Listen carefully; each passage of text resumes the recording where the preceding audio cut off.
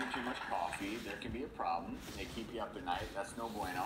But the kid in this next video might have had some caffeine or maybe something else more sinister, because what you're about to see in this baby monitor footage might have you thinking this baby is possessed.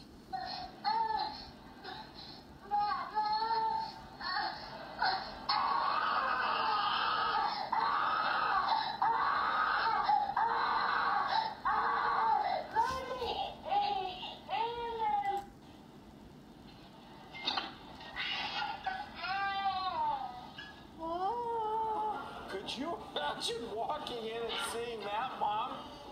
No, that is terrible. Well, first of all, I personally didn't think that looked possessed. I was waiting. Thank goodness it didn't happen. The kid's for him got to some fall balance, over. doesn't he? That is terrifying. That is, I have to give credit to that child, though. That's some amazing balance. And I was so intrigued by this, we had to get in touch with the parents, and those parents are joining us. And Kate and Chuck, obviously, I'm assuming you saw that footage and were as alarmed as all of us are in the studio and watching at home. What did you think when you saw that? We were pretty shocked and terrified, for sure. I was just very blessed that he didn't get hurt. Did that wake you up that time, or did you only see it after the fact?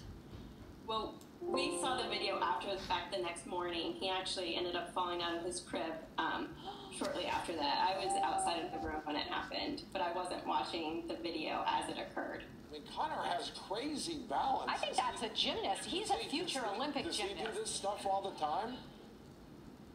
No. So I'm curious, obviously, after learning of his gymnastics abilities, what have you done in terms of his crib? We're in his room. You can see it's Yeah. gone. It happened one time, and now he's in a toddler bed. Yeah.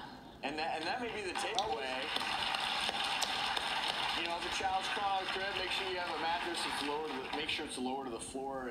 And I love the monitor, because otherwise, how would you know? It's a miracle that these things, you know, I'm dating myself, but obviously there wasn't this high tech. We had baby monitors, but not the night vision, James Bond video surveillance kind.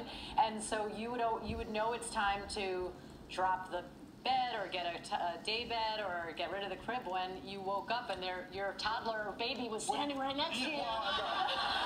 You know, and so I said, when that happens, I will get rid of the crib. And, you know, my daughter is 16 and a half. She's still in her crib. No, I'm just kidding. When you see them and they're standing up in the crib holding onto the rails, like... You know they're getting ready. You know, the next step is they're going to make great escape. Well, there. he's adorable. We were just so glad that Connor's doing well. Thank you so much, Kate and Chuck, for joining us.